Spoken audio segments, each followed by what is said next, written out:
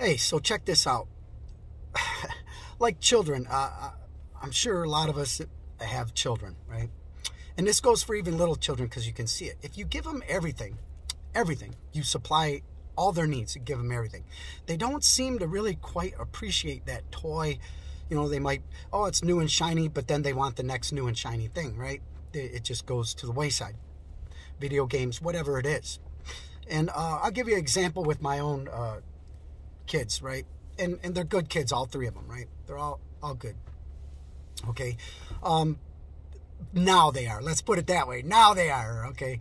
But when they were young, you know, you got to train a child up in the way that they should go. Otherwise, you got to give them a good foundation, right? You got to lay that good foundation. But if you give them everything, like my son, for example, I was supposed to buy his first car. I was saving money for that. And it's going to be, you know, maybe a $4,000 or $5,000 car. But he went out and got one without me, and his mother kind of helped him out with that, right? And then they expected me to foot that bill. Number one, he paid about $2,000 more than the value of the car. So he got screwed right from the get-go. And it needed a ton of work. His stepdad put a couple thousand into it, and it was already $2,000 above price that it should have been. His stepdad put a couple thousand into it, and there was still a lot of problems. So I took it, a friend of mine, to his garage and had some work done to it and put another $2,000 into it. So now this car that was only worth like $3,000, okay, we've got about $9,000 into it. And guess what? He didn't even have it 8 months, and he flipped it. He totaled it. Thank God he didn't get killed or hurt. Totaled it. Stepdad goes out and puts his neck out there and co-signs for a truck for him, a brand new pickup truck. And his stepdad's name is on that, right? Co-signed or was the main purchaser or whatever. And he totaled that. He totaled that. My son totaled 4 cars before the time he was 30. He had 22, 23 tickets before he reached the age of 21. Okay, so when you keep helping him out, right? And my, me and wife were separated, right? Divorced when the kids were fairly young.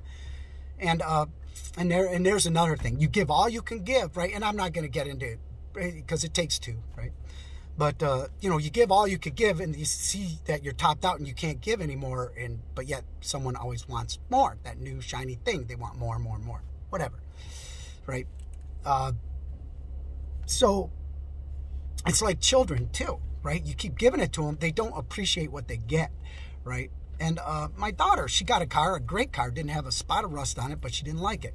It ends up being destroyed up on top of a rock somehow, some way. Right, whatever, and then I paid for her next car. I'm making the payments, okay, and it was a little Pontiac G6, really nice car, and it was a lease turn-in. It had really low miles, like 12,000 miles on it, right? It was almost new. It still smelled new, and so I'm paying for that car, making the payments for like 3 years, and the car is trashed. In like a year and a half, maybe, she put over 100,000 miles on it. How, what is going on there, and the car is trashed, the headlights smashed, it's been wrecked and beat up, and it's just total. I said, that's it. I paid on it for I think there was another year and a half or something left on the bill. I said, that's it. I'm done. I'm not paying for it. I'm not going to enable, right? You can't keep supplying everything your children need their entire life. Now, if they're making efforts and they're getting a good job and they're working hard, and every now and then they might need help, if they come to you and ask for help as a good parent, you're going to help them, but you're not going to enable them. You're going to give them just enough what they need to get out of whatever situation they got into. And you might only do that once or twice, right? And then that's it. It's like, okay, you keep doing the same thing over and over. I'm not going to enable you, right? So this is basically, I'm saying all this for this, because the Bible says that in Psalms 82:6, we are all Elohim. Age 430, all of us, children of the Most High God. But we will die like a man, and we have fallen like one of his princes. We have fallen like his princes, the stars of heaven, the angelic host. Okay, so we are a spiritual, eternal being, because that word Elohim means angels, judges, magistrates, special possessions of the supreme God, part of the one true God. Part of. So that's not the Father, Son, and Holy Spirit like we're told in the churches. Okay, so we got a new shiny toy. God gave us the power, the ability, and gave us all duties to carry out. And Satan was was given the most gifts, right, by God. They are created beings by God. And he spoke and they carried out his will, his command. They created the earth. Look at Genesis 1. What's the word for God there? Elohim. The builders that rejected the cornerstone. And so are we, right? And this world was so beautiful and perfect, they thought they should be worshipped for their creation, even though they themselves are a created being. So we're taught to worship the creation more than the creator. We're taught that we're born into life because we're able to breathe and we're born into this world and life. Actually, we're born into death and condemnation. We've separated ourselves from our first estate. That's why it says we're to return home. See, we're all the prodigal sons. All of us here. We took on, we're an immortal spiritual being that took on a mortal, dying, decaying physical being. Okay, so that was forbidden by God because he didn't want us to suffer. We thought we wanted more. There was something. We had everything handed to us. We threw away our inheritance. We squandered it on lascivious living like the prodigal son. We just squandered it away. And we took the fruit from the tree of the knowledge of good and evil, which is fruit of the womb, and we were birthed into a physical form, which is the tree of the knowledge of good and evil. So I said all that to point this out. If you can understand that, and then study the Bible. Take a deeper study. If you love me, you will abide in my word daily. Take a deeper, earnest, humbling yourself before him and allowing him to teach you through the gift of his Holy Spirit. Like Jesus told Nicodemus, you must be born again of the Spirit. Otherwise, you cannot see the kingdom of heaven. You cannot perceive or understand spiritual things, nor will you enter into it. You have to be reconnected back to God through Christ, through the main vine, who is Christ. And then God chastises you. He allows you to reap what you sow, like a good parent will do with their children. You know, they just squander what they're given, right? They don't appreciate it.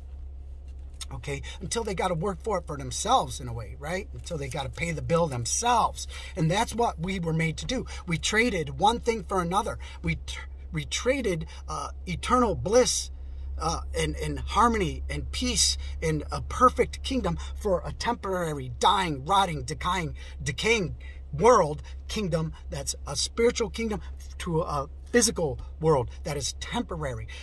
Trading our eternal life for a temporary, dying, decaying life. Now, and we've separated ourselves from him. Now, he gave us free will. He forbid us to do it, but he gave us free will. Just like you could tell your kids, don't do that, you'll get hurt, or it's not a wise thing to do, but yet they do it. And they got it. Most kids learn the hard way, like I did, learn the hard way. So if you can understand this, you'll understand the Bible so much better. And every word, like look, JK, and I forgot to mention the other day, like in my last video, like when I saw that, they're going to bring wearing these back. They've been trying ever since it was overturned by a court saying that's unconstitutional, right? And I'm going to attach actually a video that will be, I think, on Odyssey. And I'll put the link in the comment section under this one. So go to that and watch it. Because there's more to this. Like the other day I did a video about breeding worms, right?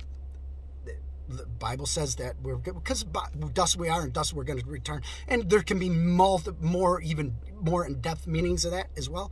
Okay. And I saw that on JK's channel. Like they're going to bring this back. You will look, they haven't given up on it. That's why they're trying to disarm us so much in this country, because they really need to do that. And they're going to use the IRS and everything else to do that, ATF, and they're trying to pass all these laws to make things you already have illegal. You know, it's just a bunch of crap. But look, they're not going to give up on it. We're in the end times, and you can see the truth is being leaked out right now. The truth of this corruption and what's been going on. See, these people are they want more and more and more for themselves. They want to kill off anybody that's against them and oppress the rest of the world. So you're completely subservient to them and dependent on them and their whims and their will, right? To serve them, right? So understand that. What did Satan say? I will raise my throne above the stars of heaven. Who are the stars? They're the Elohim, the angelic host. Understand that. Understand that. So this wicked, evil spirit of pride, a prideful spirit, excessive pride in their own knowledge, in their own understanding, in their own carnality, anyways, so understand that. So look at please, it's to your benefit, because they're going to try to bring this back around, to watch the link that I attach in the comments section under here. So we're children. We're the prodigal sons that went astray, threw away our inheritance, and that's why we traded one thing for another, eternal spiritual being for a temporal physical form. And now that's why our Father, God, Jesus Christ, who's God incarnate, the first and last and only physical representation of God himself, he is the Word that was made flesh, that came into this world to reveal the truth, God's Word, to us. And he's the only one, the Lamb of God, worthy to break that seal Satan's put over us through our flesh, to break that mark of Satan, these physical forms. Like, it's being played out in this world through various things. And if you can't see the spiritual side of it, please pray that your eyes be open and he reveal himself to you. Faith comes by hearing, and hearing the word of God. He will speak to you. My sheep hear my voice. That's literal. That's true. There's no doubt about it. Once you hear his voice, it might freak you out.